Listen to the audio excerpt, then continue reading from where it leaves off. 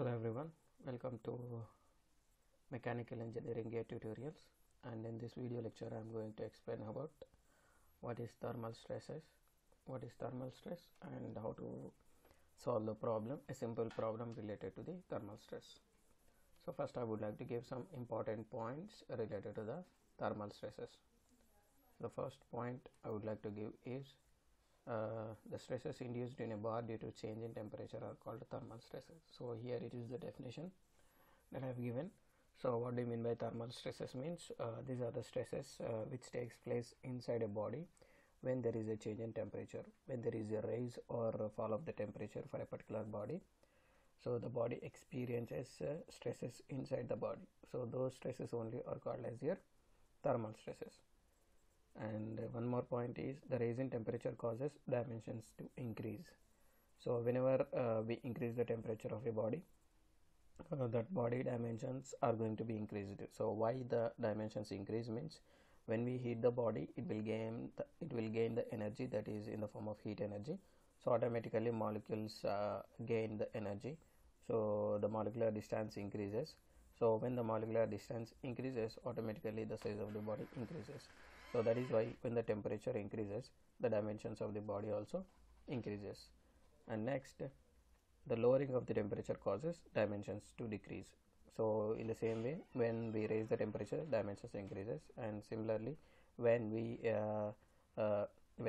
decrease the temperature of a body, the compacting of the molecules takes place. And based upon that, the dimensions of the body decrease. And next point, thermal stresses are exactly produced when this extension or contraction is prevented. So when do we get exactly thermal stresses in a particular body? Means when we try to stop the expansion or contraction of the body due to raising or lowering of the temperature, then the body experiences the stresses. So we try to understand a little bit more practically. So first I am taking this body, a metal body, assume, and when this body is heated, so that means I'm trying to increase the temperature. So automatically the free expansion of the body takes place due to condition that when we raise the temperature, the dimensions increase. So based upon that, the expansion of the body takes place. But if I give some blocks into these blocks, I am fixing the body at a fixed position. So what happens when we fix the body inside two rigid blocks? Means here when we again try to increase the temperature, the body basically tries to expand freely due to rise in temperature. But here there is no possibility for the free expansion for this particular body because we have fixed the body in the two fixed blocks. So automatically these blocks will try to stop the expansion of the body. That means here with the help of arrow mark I would like to represent what exactly happens inside the body. So when we raise the temperature, the body will try to expand in opposite direction. That means it will try to increase its dimensions due to the molecular instability, we can say, due to increase in molecular distance also we can say. And at the same time these blocks will apply some opposite force. So that means here this body is experiencing some external force due to rise in temperature. That external force is applied by two fixed blocks. So whenever we apply the force, the internal resistance offered by the body is only called as a stress. So similarly, due to the free expansion is stopped for this particular body. So this body is experiencing some external force due to the fixed blocks in which this body is inserted. So based upon that, this body can experience some internal resistance inside the body. So that resistance only causes the stress inside the body. So that is only called as here in thermal stresses, and which is taking place due to the raising or lowering of the temperature. Okay, I hope you understood what exactly thermal stress and how it takes place in a particular body. Now let us go for writing a formula for thermal stresses. There is no mathematical derivation, but we have some empirical relations with the help of the coefficient of expansion value for various materials. And based upon that, by using the standard formulas like stress and strain and Young's modulus, we can find what is the amount of thermal stress that is going to happen for a particular body when that temperature change takes place. So first we go for writing the formula. So before that we need to assume some elements like the length of the bar as L, I am assuming, and next the initial temperature of the bar, that is T1 I am assuming, and the final temperature after increasing or decreasing the temperature I am assuming, that is as T2. And similarly every material has a particular coefficient of expansion value. So different materials can have different coefficient of expansion value, that is a constant value. Based upon that only free expansion of that metallic body takes place. So we need to take one more element, that is coefficient of linear expansion, that is of alpha. And now the Young's modulus of given material as E. Okay, so now we try based upon these elements we can write what is the free expansion that is going to take place for a particular body. We can write, so free expansion of the bar, that is the extension in the bar, is equal to, can be written in terms of that is alpha, coefficient of expansion, into temperature change into length of the body, that is the length of the bar we are assuming. Okay, this is the relation which gives the free expansion or extension in the bar when there is an increase in temperature. Similarly it will give you, based upon the decrease in temperature, the formula T1 minus T2 will be giving the compaction, that is the decrease in the dimension of the bar. So this is the free expansion and extension in the bar. In the same way we can consider it as a change in dimension of the body due to the change in temperature. So with the help of this change in dimension initially we can find what is the strain. Okay, the thermal strain. So strain means here based upon the temperature change we are finding, so it can be termed as thermal strain. So from the basic formula, thermal strain is equal to change in dimension divided by original dimension. So the change in dimension is here extension or expansion in the bar, that is alpha into T2 minus T1 into L divided by original dimension, means the length of the bar we need to consider. Then we can cancel these two terms, that is L and L, in the numerator and denominator. Then we can find what is the thermal strain exactly, that is alpha into T2 minus T1. So remember this formula mainly we need to use for finding the thermal strain, that is in terms of coefficient of expansion into change in temperature, that is difference in two temperature values, that is initial and final, or final and initial. Okay, so with the help of this strain we can find out the stress from the formula of Young's modulus. So we can write that thermal stress is equal to strain into Young's modulus. Why? Because stress is directly proportional to strain and the constant of proportionality is E. So based upon that, thermal stress is equal to strain into Young's modulus we can write. Then in place of strain, so this is the reference formula, already we know. So from this only we can get this formula, otherwise we know that stress is directly proportional to strain. So based upon that we have written this formula. And now in place of strain what we can write, alpha into T2 minus T1 into E. So in place of strain we can write alpha into T2 minus T1 into the remaining term is, that is Young's modulus of the material. So this formula can give us thermal stress that is taken place inside the body due to change in temperature of the body. Okay, try to remember all these three formulas, that is expansion or contraction in the body, and thermal strain and thermal stress. And next we try to solve one simple problem. So this is the problem I have selected, which is the simple basic problem. With the knowledge of the thermal stress and strains we can find out what is the stress value and what is the strain value. So here try to read the problem. A steel rod 15 meter long is at a temperature of 15 degrees centigrade. That means here initial temperature is given, and then we have to find the free expansion of the length when the temperature is raised to 65 degrees centigrade. So here the temperature has increased to 65 from 15.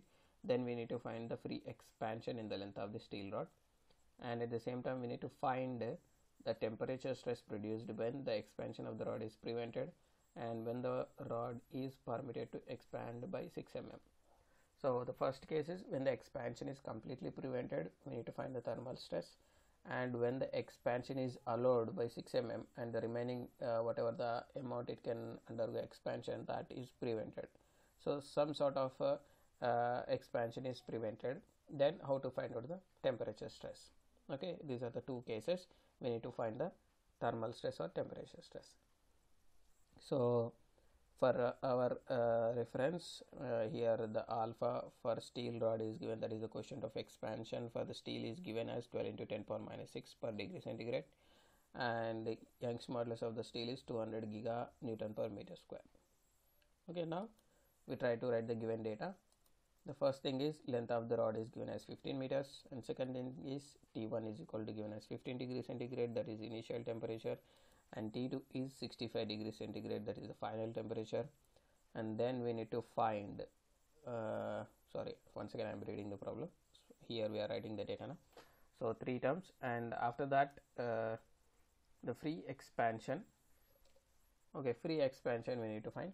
So what was the formula for free expansion? We have written as a quotient of expansion into temperature change into length of the bar. So try to substitute all the values. Alpha is given as 12 into 10 power minus 6.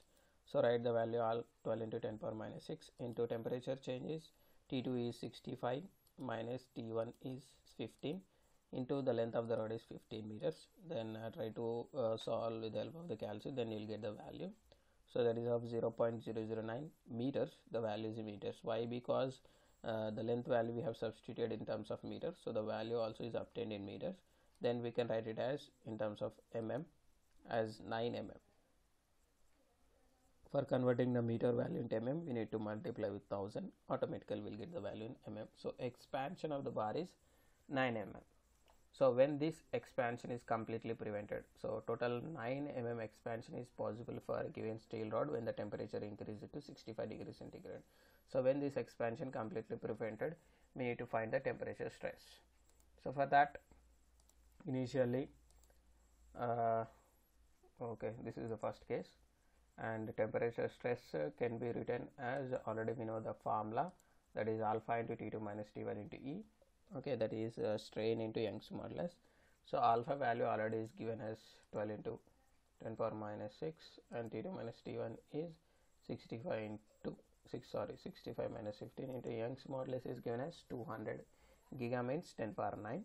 So after substituting, then modify this with the help of the calci, calculate the value, then we'll get the value in terms of Newton per meter square, that is 120 into 10 power 6 Newton per meter square. Otherwise we can write it as 120 megapascals or 120 meganewton per meter square.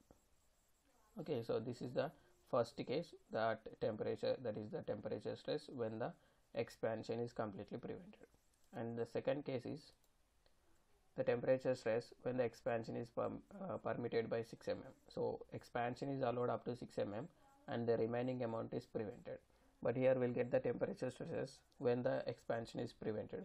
So whatever the amount of the expansion is prevented, for that only we can experience the thermal stress inside a steel rod.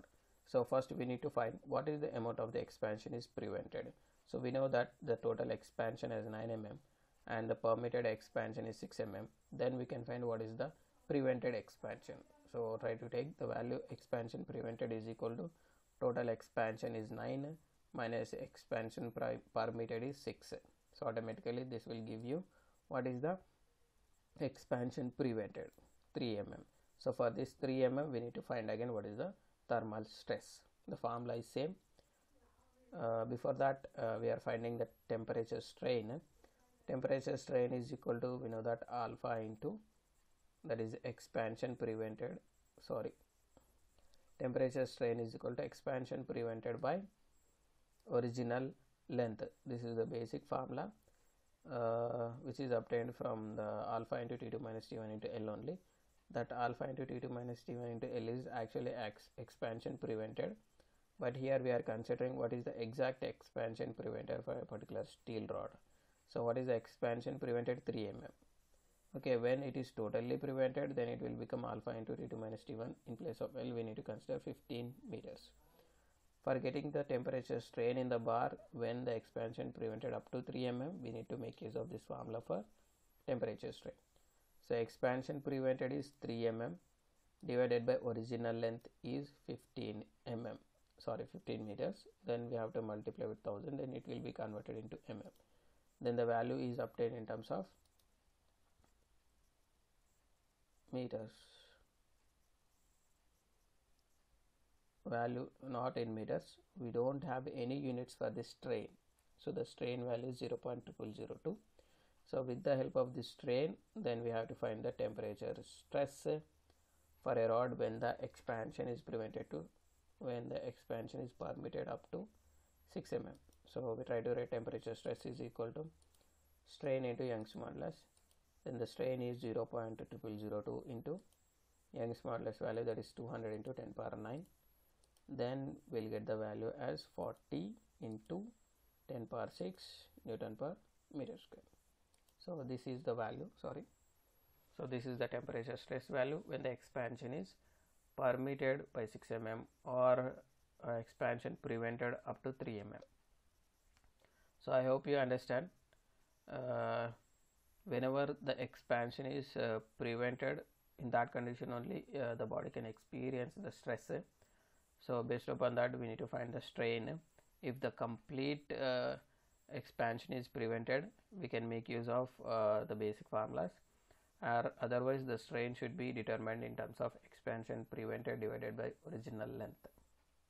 Okay, I hope you understood. If you still have any doubts, please feel free to give a comment to my video so that I will try to clarify your doubts. And don't forget to subscribe to my channel. And once again, thanks for watching my video. Thank you all.